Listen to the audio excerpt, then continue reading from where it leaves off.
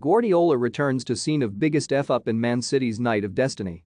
Manchester City manager Pep Guardiola will be hoping to right the wrongs of his past experience at Santiago Bernabeu on Wednesday night in the Champions League.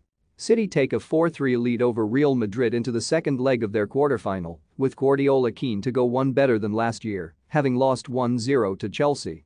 Kevin De Bruyne, Gabriel Jesus, Phil Foden and Bernardo Silva were all on the scoresheet for the Premier League side in the first leg, in what was one of the most exciting matches of the season in all competitions. But Guardiola will be cautious heading to Madrid, despite the win. It was at the Bernabeu, where he admits he made the biggest F-up of his entire career, crumbling to a 4-0 defeat, whilst in charge of Bayern Munich in 2014.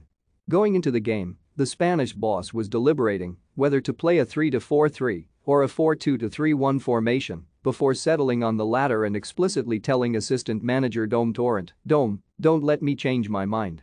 This is the only way to go." However, he did change his mind. After a pre-match talk with his players, who knew they needed to win by 2 goals or more having lost the first leg of the tie 1-0 at the Allianz Arena, the former Barcelona boss opted for an untried 4-2-4, with the players keen to play an attacking side that would take the game to Los Blancos. His side lost 4-0, with Cristiano Ronaldo scoring a hat-trick and Madrid dominating the entire game. Speaking in his book, Pep Confidential, he said, "I got it wrong, man.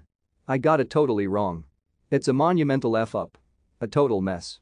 The biggest F-up of my life as a coach."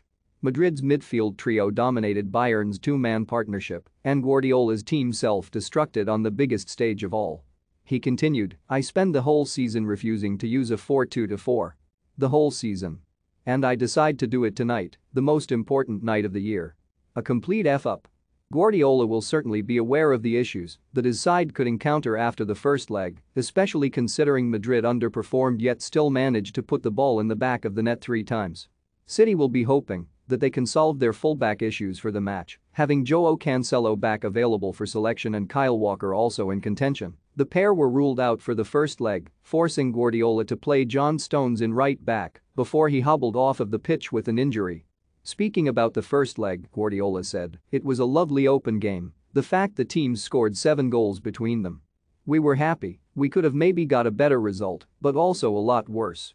You look at it, recover the next day, analyze it in the cold light of day. For better or worse we always knew this would be over 2 games. The Etihad and the Bernabeu. To knock Madrid out you have to perform well over 2 games.